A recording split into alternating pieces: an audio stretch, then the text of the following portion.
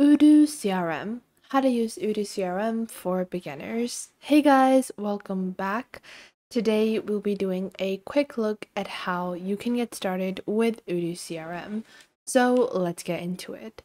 Now, Odoo is a great platform for you to be able to track your leads, close opportunities, and get your analytics in check for your CRM. And it develops multiple different accurate forecasts. It allows you to have a lot of simple tools that include having your basic revenue expectations, basic analytics, as well as a very comprehensive sales pipeline as well. They also provide you with a real-time overview, and you can also connect with your customers. So to get started, all you have to do is head on over to odoo.com and then just click on Start Now. It's free and you can get started absolutely for free.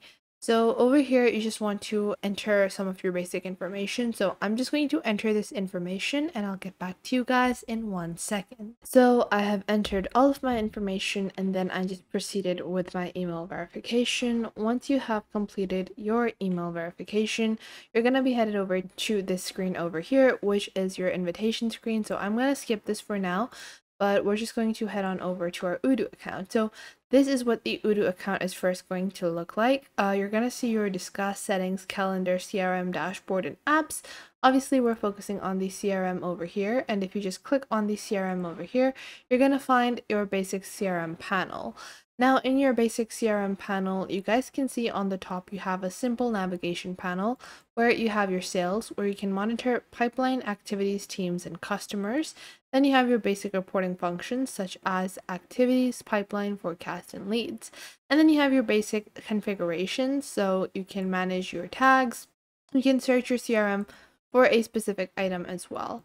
Now, to get started with the Odoo CRM, let's say we want to get started and we're going to generate some leads. So first off, you can click on generate leads and you can add what do you need, companies and their contacts, and then you can enter the industry that you want them in, and you can filter them on size as well, but I would want any size. And we're going to add filter on role. Preferred role is consulting, and we would click on generate leads over here. Now you guys can see, just like that, they have actually provided me with some of the basic information that this kind of basic information extraction is usually paid for on so many other sites. People are charging hundreds of dollars to get this kind of information out of these softwares. So what we're going to do, and we're going to, once you have, all of your sales leads or all of your opportunities added, you want to go on ahead and you want to move them obviously to the next section with the progression of the deal that you're closing with. With each individual, you can add your internal notes as well as send messages. You also have these stages of probability, won or lost, and you can update it as it goes. You can also click on new over here to create a new individual contact. If you don't want to export from anywhere else, you can create your own as well. Now, going back into our pipeline, you guys can see this is a basic Kanban view. If you want to change the view, and you can do that very simply by clicking on the top right over here. You can view them in a list. You also have calendar views, you have pivot views, you have graph views, location and time views as well. But I like to use the list or Kanban views because it's just easier to manage in this way. Now, after that, if you take a look in your reporting section, you can click on leads over here. To see the number of leads that you are generating, you can choose a specific measure to view this graph at or chart at as well. So if you want days to convert, expected revenue, you can choose that as well to see what the overall earnings would be. You can do this in a bar chart, graph, or pie chart, as well as cumulative or descending and ascending graphs. Now, if we take a look at some of our sales section, you're going to have all of your activity added over here. You can add or create just new over here and generate new activities that are supposed to be conducted. You also have teams in which you can manage the overall sales. So depending on what team that they are in, you can mark it a certain color. Let's say this is regarding sales. If it's regarding something else, you can manage it in a different cluster. Now, if we take a look at the reporting section, we also have our reporting pipeline.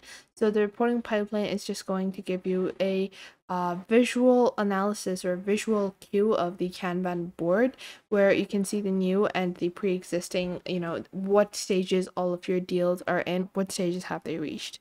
So now, if we take a look at some of the other features, moving on, we also have configuration. Now, this is a feature that a lot of people don't really know how to use really effectively. So you guys can see what is very important is tags. Tags are something you want to add in all of your leads. If you go into sales, you go into your pipeline, you guys can see you want to make sure you're adding tags into this. So you guys can just click on over here. You can add a tag. So let's say we are closing this deal. Let's say we're providing life insurance, or let's say we're doing employee management, we're providing a employee management course to those people. So we can add all of those different tags over here to further our business and to make it a lot simpler for us to conduct our business.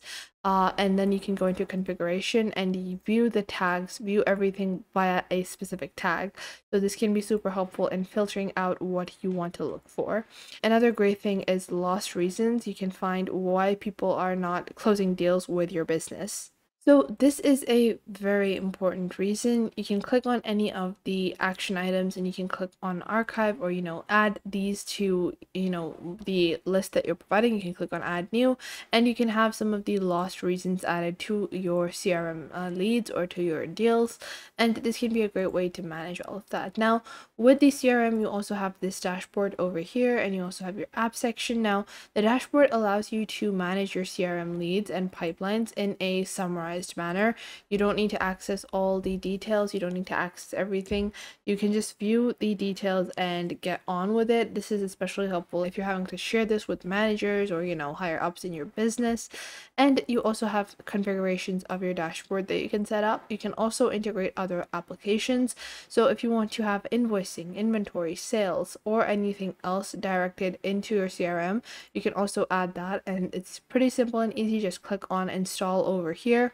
It takes a couple of seconds to install, and you're going to be able to then integrate that feature into your CRM directly. And if you want to manage your contacts, you can do it directly from over here. And you can start creating contact sections for all of your employees as well as individuals or companies that you're working with. So you also have tax IDs, tags, as well as addresses, sale and purchase, and just internal notes that you don't have to share with anybody. Those would be private notes that you can keep with each individual that you have in your business. So let's say we have Janet and we can just click on add new and we're just going to add their email and whatnot to be able to just complete the section. Now this also has a general inbox section where your team members or people that you are working with can conduct chats and they can communicate. This is especially helpful in managing deadlines with your CRM. Obviously deals need to be closed and there needs to be a time efficient manner to complete this. So this is just going to be a general area for team discussions and more. Now, if we head on over back to the CRM, you're going to see on the CRM on the top right, you can create shortcuts over here to be able to see a generalized section. Now, if you move anything into your one section, let's say something falls through after you want it. So for that, you can create a new section on the right side. So if you scroll, you can create a new section, which might be failed deals over here. You can move those. Let's say we have, multiple different levels of our pipeline, so you can add all of those over here. And with each individual deal, you can add your probability, expected revenues to get a more accurate graph as well. So I hope you guys found this video helpful and you are now able to get started with the Odoo CRM. Make sure to leave a like and subscribe to our YouTube channel. And if you have any questions or queries, leave those in the comment box down below. And I will catch you guys in the next video.